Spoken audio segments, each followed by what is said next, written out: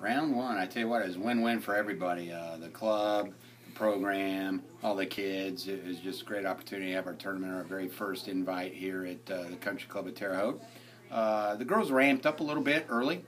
They wanted to play well for the home crowd and all that, so I think that hurt us a little bit on the front nine. But to only be one back after the first day, I feel good about it.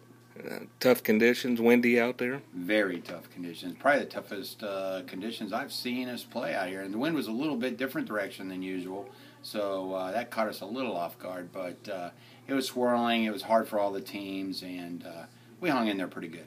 Who impressed you the most out there today? Actually, I think Aaron and Amanda had the best day today. Aaron sucked it up and shot one over on the back nine. She wasn't feeling well in the front. And then Amanda with a steady 75, just two back of the individual lead. And you're moving the start back to 11 o'clock tomorrow. Talk about the conditions you expect tomorrow. Tomorrow it's supposed to be rainy all day and the wind blowing out of the north, getting colder through the day. So it's going to be a real grinder's day. We moved the start back to 11. So we have a lot of preparation to do for tomorrow, clothes-wise, and just be ready for a different kind of golf course tomorrow. After one day, is this a tournament you'd like to have every year?